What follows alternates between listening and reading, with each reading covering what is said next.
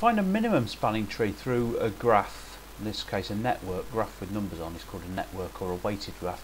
To find a minimum spanning tree through a weighted graph using Kruskal's algorithm, we do the following. Basically we want to use the small numbers, so we start by choosing the smallest number that there is, that's that edge there, so we add that, and then we choose the next smallest. Well, there's two choices, there's 4 here and there's 4 here. Doesn't matter which we choose, I choose that one. Now the next one is the other 4, so we choose that one. Notice at this point it's not even connected up. It doesn't have to be in Kruskal's algorithm, we're just using the smallest possible routes that we can. Now this 5, we could use this 5 or this 5, it doesn't matter which one. Use that one, and now it's still not connected up. Use that one there, and now we can see, not that 5 there, the arc there, and now we can see that we've got all the points connected together and the numbers that we've used are as small as possible in total.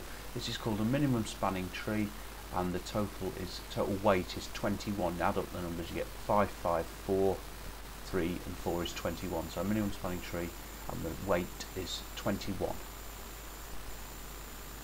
A couple of things to notice about Kruskal's algorithm. Firstly, it will always work.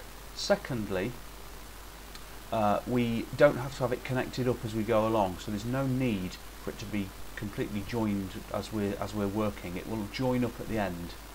But finally, something we didn't notice, didn't see there, if this number here 7 was smaller than this 5 here, let's say that 5 was really the 7 and the 5 were the other way round, let's say.